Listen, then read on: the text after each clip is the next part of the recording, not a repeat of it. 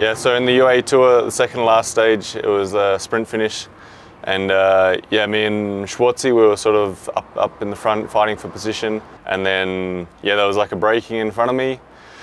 And then the road went from like really wide to really narrow with the barriers in the last kilometre, which was a bit unexpected because, yeah, there was like barriers before as well. So it was a bit confusing and, yeah, braking, and then I sort of wasn't concentrating enough probably and locked up.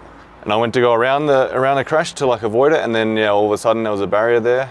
And the road was blocked with riders, and yeah, I had nowhere to go, so I just went straight into the barrier, and the injury that I suffered was a lacerated liver, so I had lots of internal bleeding, and I was very fortunate with where it was. It was at the top of my liver, so that my diaphragm stopped the bleeding internally by itself. Yeah, from what I've been told, if it was anywhere else, any lower or anything, I probably wouldn't be here today. So apart from that was the main injury. Apart from that, I did some damage to my finger. I broke my nose, had really like lots of cuts on my face. And yeah, so that was my UAE Tour, and that was my last race for the team. Yeah, so I spent 6 weeks in Dubai with my mum. She was fortunate enough to come over, which was really nice. Yeah, with her support, I couldn't have done it without her. But I did 1 week in the hospital initially with one surgery, and then I spent about 5 days out of the hospital.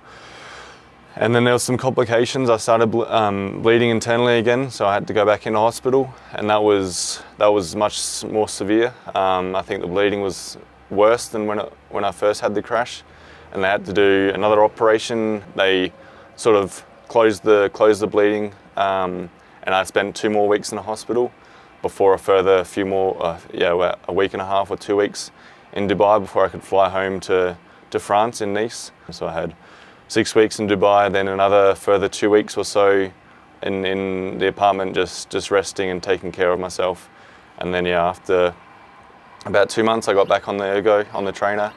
And then now I've been on the road for 2 months. So yeah, it's been a slow but also like a quick journey in a way. Like the first half was really slow, and then now the last 2 months has gone really quickly. It was mentally pretty hard at some points, but also it was really special seeing the team perform so well.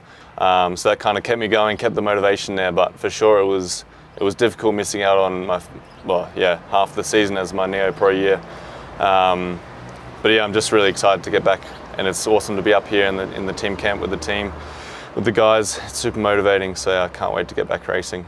Yeah, I've been feeling pretty good on the bike actually. It's been, I mean, the progress is really rapid. It's like I've come from 0 to now, like every day just making gains, making improvements. So I've been taking it pretty cautious and pretty easily up at altitude.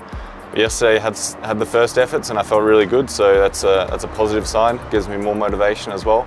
And yeah, I just want to lift my level more and more here.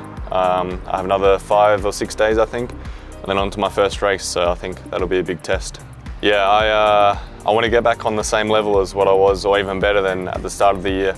That's a personal goal for mine, but the rest stays the same really. If I can help the team for many victories, that would be good for me, I think. And yeah, for the rest, we'll see what happens. Just race as much as I can really, and enjoy it.